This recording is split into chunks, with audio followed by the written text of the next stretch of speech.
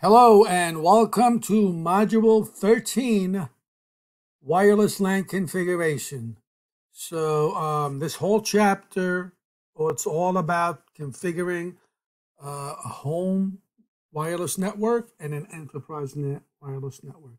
So what I decided to do, instead of going through the slides with you, I'm going to have you build the network, build both a home wireless LAN and an enterprise wireless LAN on a packet tracer. And when we're all done, you submit whatever we're done in probably it's going to take a video or two to do that. So whenever we're done with video 1, you'll upload that. All right, and then we'll do that with video 2. So let's start with a home network. What if somebody asks you they want to set up a home wireless LAN? What would you do? Well, this is what you do. The first thing you do is you go down to the wireless devices right here. And I want you to pick up a home router. All right. And let's just pick up a PC. It's going to connect to the home router. Okay. And assuming the home router is going to be connected on the internet, connected to your cable modem or your DSL. And I'll show you this. So here, first thing you do is you click on the back of the router and you see this button this port, this goes to your modem. These are your Ethernet ports, 4 of them. You can connect this to your TV, maybe to your desktop, maybe one of them to your laptop. But of course the rest is for wireless. You can turn it on and off right here.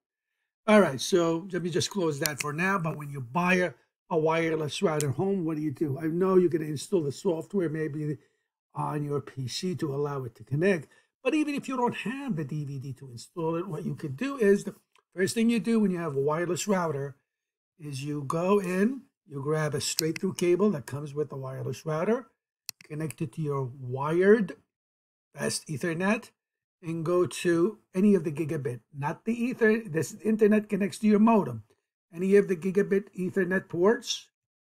All right, you guys are following me because at the end you're going to submit this when we're all done, okay? All right, so you wait till it turns green, but to speed this up, since we are in packet tracer, just hit the speed up button and let it come up fast. So the next thing you do is you go to your command prompt on your desktop and you type IP config. Oops, well, since we are in packet tracer, typically at home you are already in the default gateway and you'll get an IP address. But in packet tracer, you have to go in here and toggle to a DHCP. All right, let's pretend that we are at home and we got our wireless router giving us, an IP address.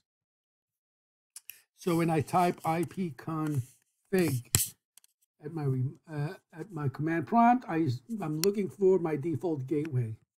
In this case, it's 192.168.0.1. That's the default gateway of this. All right, so I'll close this, and I'll go to at the PC, I'll open up a browser on my laptop or my computer, and I'll type the default gateway in the URL. All right, this is a Linksys router.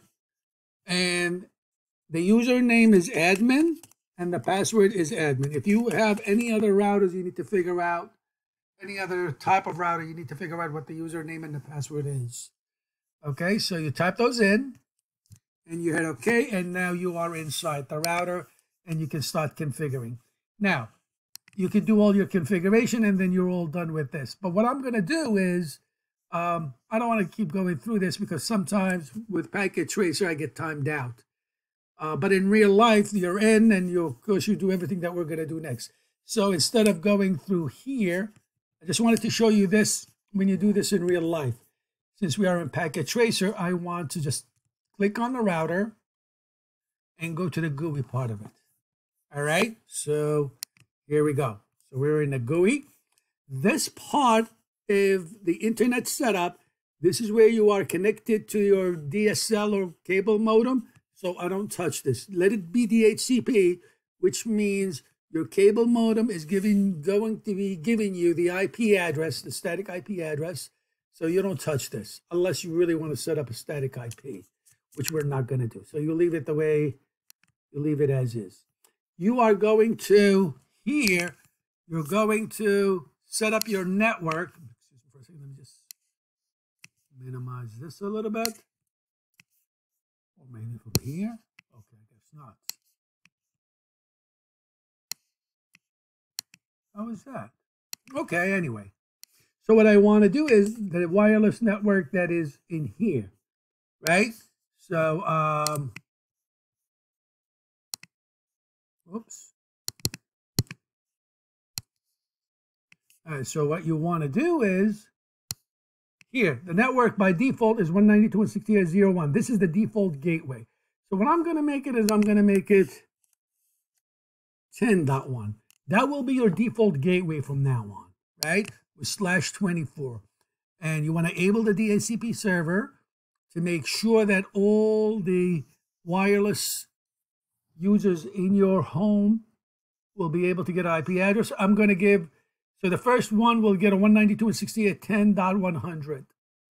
And up to 50 users can get IP addresses. All right, I just changed the IP address from 0.1 to 10.1, that's all. Go all the way to the bottom. Leave everything else the same and click on Save Settings. When you click on Save Settings, you'll see that the IP addresses have changed. Okay, so you're all good. So now you're changed the internal IP address, and now you go to wireless. All right, let's say I want to enable the 2.4 network, and I'm going to make it on auto. I don't want to, could be in or whatever. Just leave it on auto. Let's disable the 2.5 gigahertz network, so we don't get any confusion. Disable that and disable the other 5. And now let's set up our DSSID, which is the name of the network. Let's change it from the word default to NTWK. That's my SSID, the name of my network. All right, and I want my router to broadcast the SSID. Okay, I'm going to make it passive, so if you're going to be able to see it and log into it. And then here, leave the standard channels the same, and leave the bandwidth, channel bandwidth also the same. All right, go all the way to the bottom and hit Save Settings. All right, then we move to security, wireless security, not necessarily security, wireless security. So if you click on security, and let's enable the security mode. Let's enable WPA2 personal. Okay, it's going to ask us, it's going to renew every 3,600 seconds, and they want a passphrase. So let's say, I love networking. One word, okay? Don't put any space. And I is capital. Okay, so I'll make sure I is capital. So I use capital letters and all lowercase letters. Okay, make a sentence. It's much more difficult to crack. So let's go down. So a PA2 encryption is set, and I hit save. All right, so now I set up. Now, the other thing that I really want to do inside is I want to change the password, the admin password. When you got into the router, it says here is, the one that says we used admin. So we're going to change the password from admin. Let's call it hello 123. Of course, when you're in real life, you want to make it a little bit more stronger. Hello 123. And we want to enable remote management, so I can always access the router remotely. I don't have to be connected to it. So click on enable. Password we entered is incorrect. So let me change that again. So hello 123. Hello 123. Oops. Hello 123. Let's see if that works. All right, so it looks good. And I click on saving, and I'm done. All right, so you're done with the router. When you are all done with the router, you can remove the cable now that you got in. So don't do that. I'll remove the cable and I'll click back in here. By the way, when you want to remove the cable, oops, let me just click on the arrow. Okay. When you want to remove anything, just click on the work area, because sometimes the highlighted device will get deleted. So click on the work area and then you can choose whatever device you want to get rid of. All right, so let's go to the PC now. And you loaded the software on there. Oops, I'm sorry. What we're going to do, we're going to go to the PC. The PC doesn't have a wireless NIC. So what I'm going to do is I'm going to turn off the PC. Take the wireless, oops. Turn it off, take the wireless NIC. Throw it on the punch here. Grab the WMP300. Click, grab it, put it in there. And turn it back on. Go back to the desktop. You installed the software. And let's see if we can connect to the network. So go to connect and hit refresh. When you hit refresh, hopefully the NTWK network comes up, and there it is. Click on it and connect. And the password is, remember, I love networking. One word. And click on connect. And the adapter is connected and you are connected. And therefore you can go to the desk. You can close this now. You can go in here and you can type ipconfig. And there is your default gateway. And you got the 101 IP address. So let's see if we can remotely access our router from now on wirelessly. So you can click on the wireless router in here, the browser, and type your new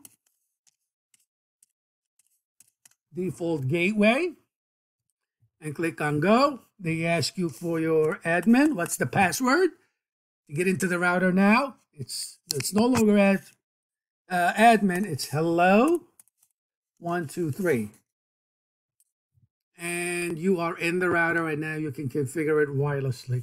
And now you got a wired network. And just don't forget to connect your internet cable to the cable modem, and you'll be good to go. And you'll connect it to the internet. That's it. Now you have a secured wireless network, WPA2 network. Very easy. Even if you don't have a Linksys router, it can easily be done. It's pretty much the same thing. This is just the interface of a Linksys router. So if you have any other routers, they pretty much work the same way. All right. All right. So this is it for the home router. On the next video, we're going to start configuring an enterprise network where we can have, we'll configure a wireless LAN controller with a whole bunch of APs. All right. That'll be a lot of fun. So I'll see you in the next video. Save this and upload it as homework. And I'll see you on the next video.